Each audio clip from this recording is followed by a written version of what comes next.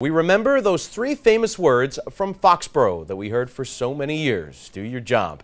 For one Patriots defensive lineman, his mantra may have been a little bit different: pay your dues, and he certainly has. ABC 6 Sports anchor Ian Steele takes us through the long and winding road to Gillette Stadium for Jeremiah Pharms. Jeremiah Pharms is in his third year with the Patriots, but his journey has been a lot longer than that.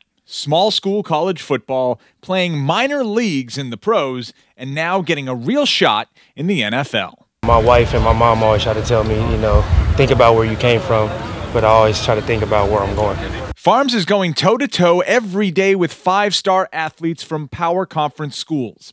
He didn't have the same college experience. Sacramento City College, San Joaquin Delta, then finishing up at Friends University, where he had a 15-sack season. I played in NAIA, so being held, NAIA and arena, so being held is something I deal with. Now Pharms throws quarterbacks off their spot, but he used to throw guys out of the club.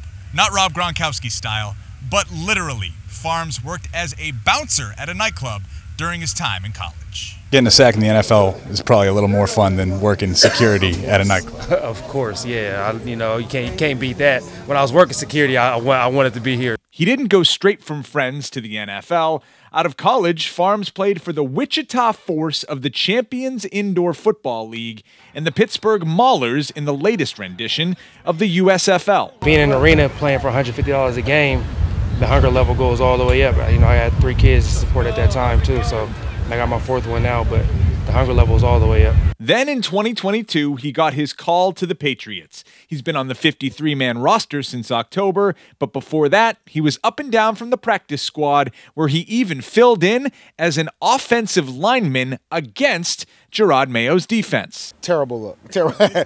He's not an offensive lineman, but what I will say about Pharms is, he's the more you can do type of person. Hard work works. That's one of our slogans here. Now he's making his mark in this solid Pats defense, the perseverance starting to pay off for this Patriot. In Foxboro, I'm Ian Steele, ABC 6 Sports.